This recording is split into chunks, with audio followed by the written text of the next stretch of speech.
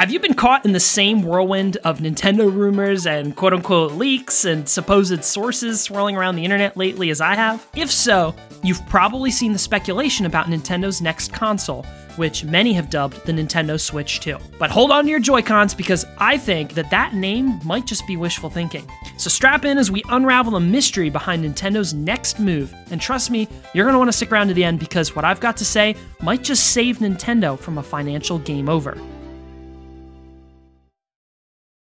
So here's my 3 reasons why I think the name Nintendo Switch 2 won't see the light of day. So the first reason Nintendo's not going to call it Switch 2 is this. The core fans are going to understand that it's a new console, but the mass market will not. Nintendo has already tried this type of naming convention before, in fact, multiple times, and they've yet to do it successfully. Take a look at the DS to 3DS, or the Wii to Wii U, Game Boy to Game Boy Advance, even NES to SNES. Every time that they do this, the second console always has significantly less sales. Take a look at the most dramatic example. The Wii sold a whopping 100 million units worldwide, whereas the Wii U, believe it or not, only sold 13 million. That's only a quarter of Mario Kart 8 Deluxe's sales. Now the core Nintendo fans are gonna look at it and immediately know that there's gonna be more power, which means better quality games maybe, and new experiences that were unable on the previous console. Or maybe it's just because we already gave Nintendo our direct deposit. But to the casual person, they're gonna see the Wii U and think, well, we've already got a Wii. Second,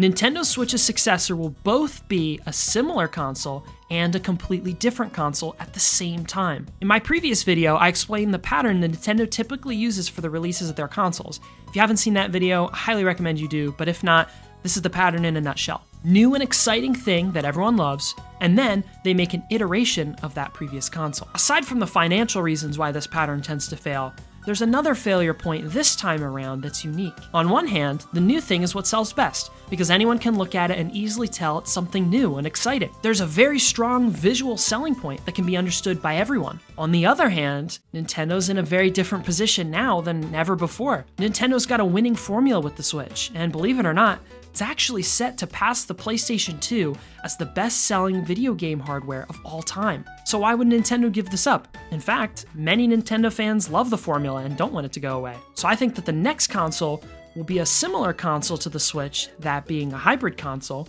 while also being completely different, having that thing that's exciting and unique that anyone can look at it and tell that's new.